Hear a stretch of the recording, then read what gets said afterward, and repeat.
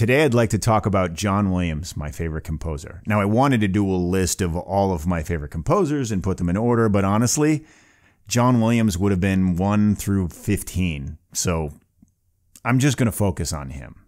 I'm Fox Cellars, and if you like these type of videos, please click like and subscribe, and you'll be keyed into future videos.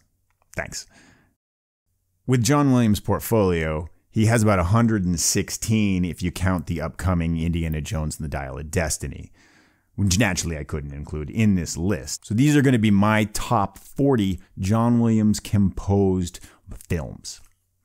I want to start off with an honorable mention, which is going to be Fiddler on the Roof.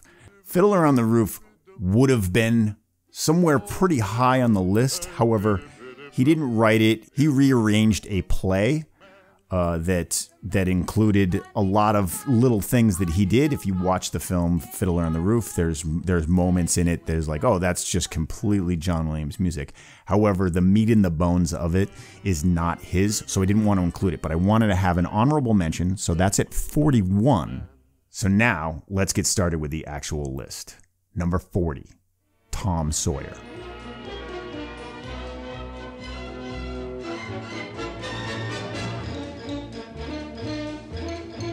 Number 39, Eiger Sanction. Number 38, Presumed Innocent. Number 37, Valley of the Dolls. Valley of the Dolls sounds like a typical score that you would hear from the 60s, but honestly, to be fair, it's got a very active melody to it constantly throughout compared to its contemporaries at the time.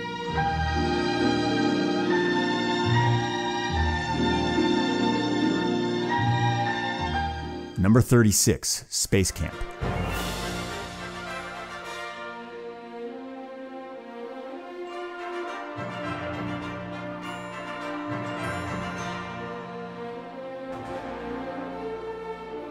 Number 35, The Book Thief.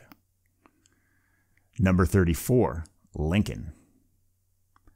Number 33, Dracula.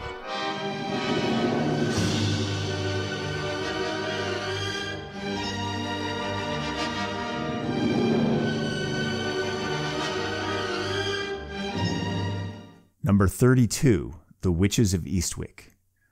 Williams adds to Witches this sexy mystique with this like small town Rockwell everyday suburban life. At the same time, he's threading an undertone of this like mysterious legend, this forbidden fruit, and I really like that. This movie does kind of stand out in compared to others. Number 31, Close Encounters of the Third Kind. The melody that you hear throughout Close Encounters of the Third Kind, it's very like familiar.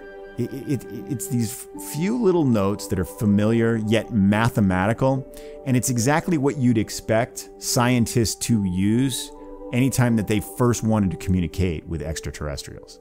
Number 30, Hook. Hook has a lot of these like childlike themes. At the same time, too, they're like there's moments that are scary. There's moments that are filled with fun, filled with wonder, and he captures that essence. And I really love that about the theme music and all the little things that you hear in Hook. Number 29, Towering Inferno. Number 28, The Accidental Tourist. Number 27, 7 Years in Tibet. John does this sad, longing undertone throughout 7 Years in Tibet, and you literally feel like you, just like the character, Brad Pitt's character in this, where you're removed from your life for, I mean, I sometimes joke that the movie is 7 Years in Tibet because it's kind of long and dragging, but it really has this longing to it, and John Williams captured that essence. Number 26, Home Alone. Number 25, Minority Report. Number 24, Empire of the Sun. Number 23, The Cowboys. The Cowboys, honestly, it's the first John Williams score that sounds like a John Williams score.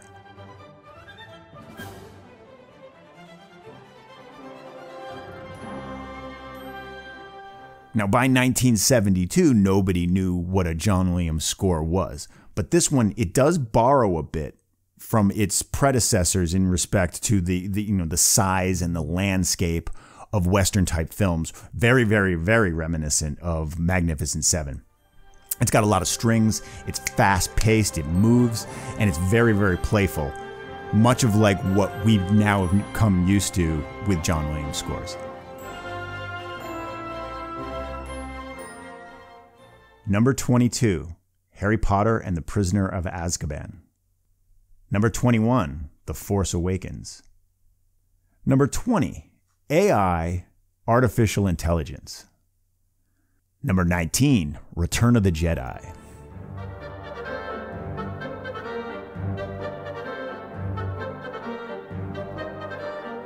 Number 18, Indiana Jones and the Last Crusade. Number 17, Schindler's List.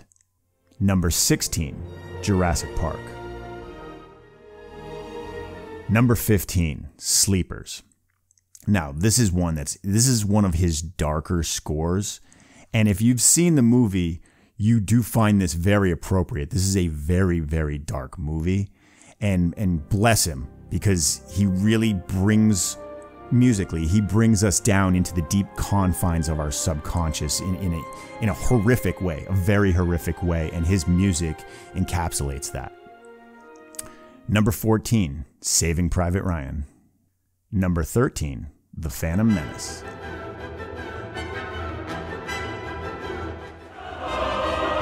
Number 12, Jaws 2, which in my heart, it's as good as Jaws 1. However, Jaws 1 came before it, and Jaws 1 did some things that Jaws 2 couldn't have done had Jaws 1 not come before it. So I do put Jaws 2 at number 12. It does a lot of playful, happy little things in its fanfare.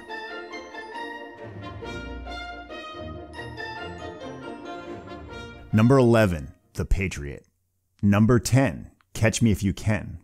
Catch Me If You Can has this nifty little jazz motif that works really, really well, and you swear to God you're watching a 60s movie, because most of the story takes place in the 60s, and he finds a way to include like a theme, a period theme that's a lot like Hitchcock movies. It's a lot like James Bond movies. It's a lot like the Pink Panther. It's very, very catchy. I love it. Number 9, Amistad. When John Williams gets to play with a chorus, much like I had Phantom Menace earlier on this list, or even Empire of the Sun, he gets to show off his ability to create these fantastic melodies. However, he's using a living instrument, the voice. It's powerful, touching, and worldly, and John Williams is the only one that can do it on that level. Number 8, Raiders of the Lost Ark. Number 7, Memoirs of a Geisha. With Memoirs of a Geisha, I can sit and play this soundtrack all the way through, and I'm completely swept away. The violins of it, they pull you in a way that's very introspective and almost insulating you from the rest of the world, which is very much what the character in this film is doing. She's removed from everybody because she's in such a dark place. She doesn't really allow herself to be in touch with her surroundings.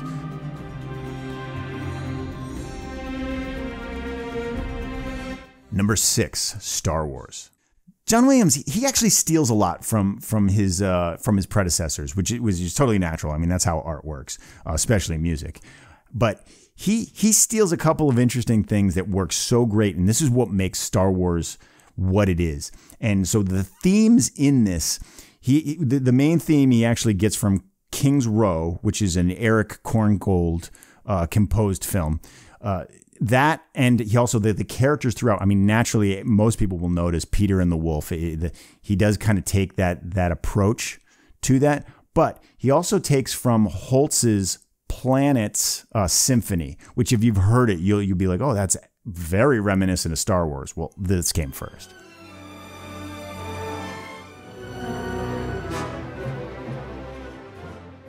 Number 5, Jaws. It's pretty awesome, and it shows how he understood the most simple academic approach to creating tension and terror. The brilliance of the two notes that are spoken of for this film, he uses it. It's very reminiscent of Dvorak's fourth movement from his 19th symphony, as inspiration for this. The tension builds, and it has a primal feeling that's created by alternating the semitone motif. Now, not only is this a tense score, but it's filled with like a cavalcade of fun melodies that are associated with sailing and celebration for the 4th of July and adventure.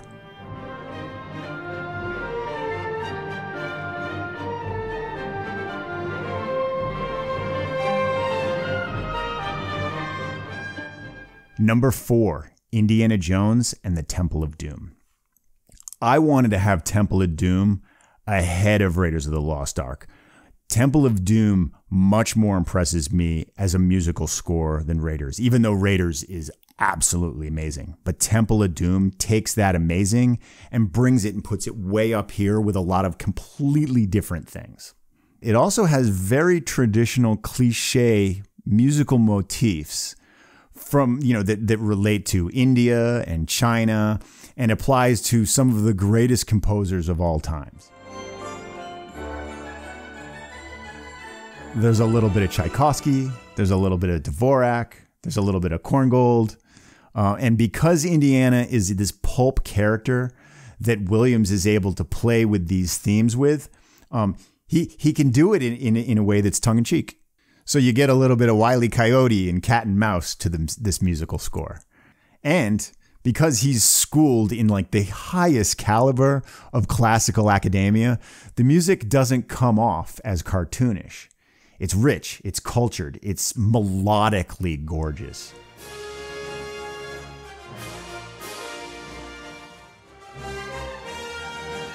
Number 3, E.T. the Extraterrestrial. E.T.'s main theme is played with a piccolo, and it gives this feeling of gentleness towards life. It's done in a Lydian mode that's raised to the 4th scale, which adds this mystery to the character anytime he's present. The bicycle theme, it's lively and rhythmic and builds to a climax. And the children that are chased at this point, they take the existing themes for the children, but it adds energy and this syncopated rhythm, and it makes the notes more prominent to demonstrate the danger of the chase that they're in.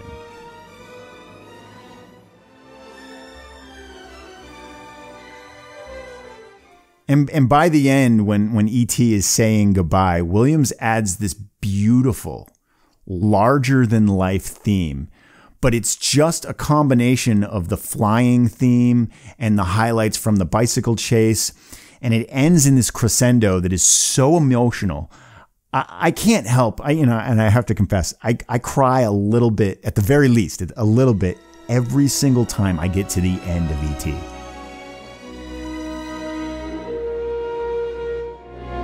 Number 2, The Empire Strikes Back. This is my favorite film of all times. Now, it has really big string sounds to it. It's always moving, but it's moodier than the first one. It's because it's a much darker movie. So because it's a much darker movie, it has a lowered register on most of the instruments, compared to Star Wars, of course. I mean, and this movie is much more visual than the original Star Wars, which I know is a tall order, but it is. So Williams was actually able to play a lot more with this musically. Everyone knows the theme to Star Wars. It's this iconic theme. However, even more iconic than this is the Imperial March, that theme that goes along with Darth Vader. And not everybody realizes it, but it didn't show up until The Empire Strikes Back. So he took one of the greatest scores ever, and then he added it and added more iconic scores. And when I say more, I mean they were more iconic than the original Star Wars ones. So can you imagine like there not being the Imperial March? also have all these other new themes too that he introduced, like the asteroid, the melody from the asteroid field, which is synonymous now with the Millennium Falcon. You have Yoda's theme, which is very reminiscent of the Force theme.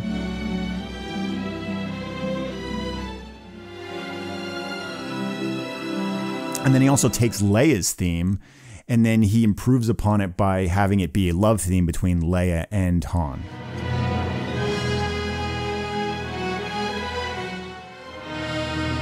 Empire, in essence, it's a Greek tragedy. So Williams takes full advantage of that. And naturally, like any type of tragedy, is much more emotionally jerking to your soul than, your typical story. So he's able to take advantage of that. And when you have the last third section of the film, it really, because it's a tragedy, things are really going downhill, when they get to Bespin. So you have the Bespin theme, you have the dramatic battle between Luke and Vader, and then you also have when Han is frozen in carbonite, and in this dramatic ending, painful and scary, they're all just barely escaping by the end. And John Williams is the only person that could have composed and done a musical narration of this Greek tragedy.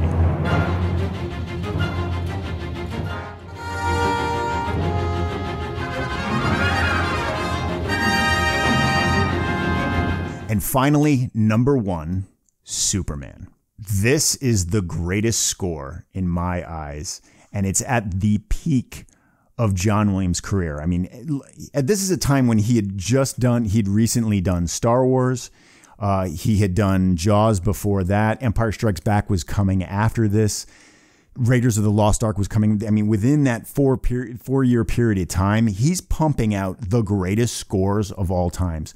Superman is right in the middle of it, and it shows you his full ability. This is the ultimate crescendo.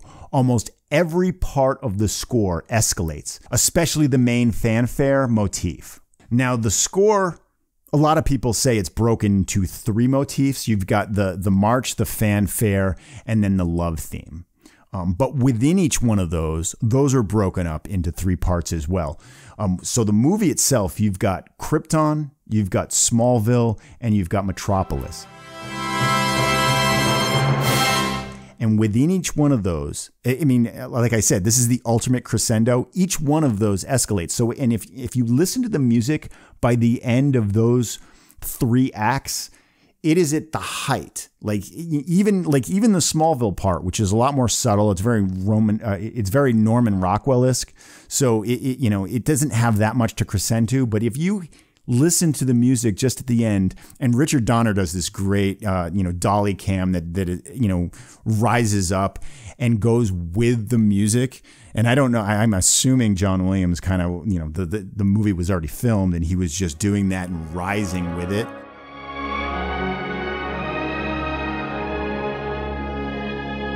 That alone would have been the most magnificent thing in most films. And that's probably the least of the 3 acts.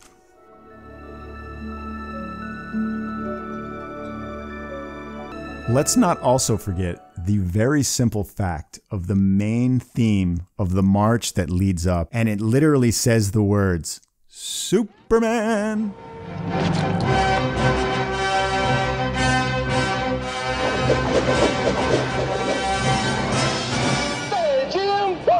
Excuse me. Simple, but absolutely brilliant. When I was a kid and this movie came on TV, even just watching the opening credits was the most exciting thing because the music was just so good leading up to that. And it does this thing where it's like dun dun dun dun dun dun dun dun dun dun dun dun dun dun dun dun dun. It builds and it builds and it builds, and when it gets to its like climax, it's building and building, and it just explodes into like almost like a ta-da. And surprisingly, Superman 2, which he didn't do, But they had so many little musical things that they just took it and rearranged it. And if you watch Superman 2, you're like, wow, the music in this is just fantastic. And it sounds very different. It's not. They just moved things around and they took the themes and, you know, there's a different composer, so he used it in his way, but it's the same score. The notes aren't any different whatsoever. And if you want to celebrate heroism, this is the most obvious choice. Thanks for listening all the way to the end. I hope you enjoyed my list. If you have any comments or you have opinions about the list, please comment below. Go ahead, click like and subscribe, and you'll be keyed in on future videos that I do. Thanks for joining me.